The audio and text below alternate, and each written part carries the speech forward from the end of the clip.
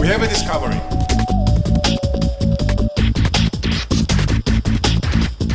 Hopefully not the only discovery.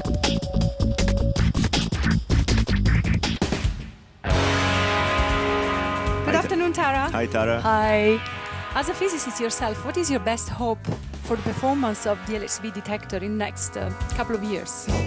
What I hope we find is some more indication as to the nature of antimatter. The fact that we do exist comes down to the fact that when the universe was a minute old, there was a tiny difference in the amount of matter and antimatter present there. I mean, really, really tiny, no more than 1 part in a billion. And that's what we're trying to understand with LHCb. The effects of matter and antimatter are most different in the beauty quark system. It's our best laboratory for studying antimatter that we have, and that's the vehicle, if you like, that's going to allow us to understand antimatter better.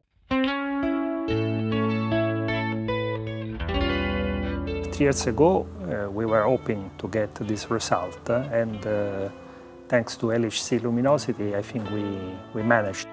LHCb observed a very tiny difference in the fact that B sub S, which is a meson which has a B quark and S quark, and the anti-B sub S, which is its corresponding antiparticle, behaves differently in decaying. This is a very important result. CP is violated also in the B sub S system, which is a new particle which gathers with the club of CP violating mesons. Now, CP violation is nothing more than a difference in the behaviour of matter and antimatter. And quite clearly, if we have half matter and antimatter to start with, and we now have matter today, they must behave differently in order to reach that state. We don't really understand this effect, but we want to understand it in particle physics because it is the reason why we're here today in the universe. It is the reason why the universe looks as it does to us.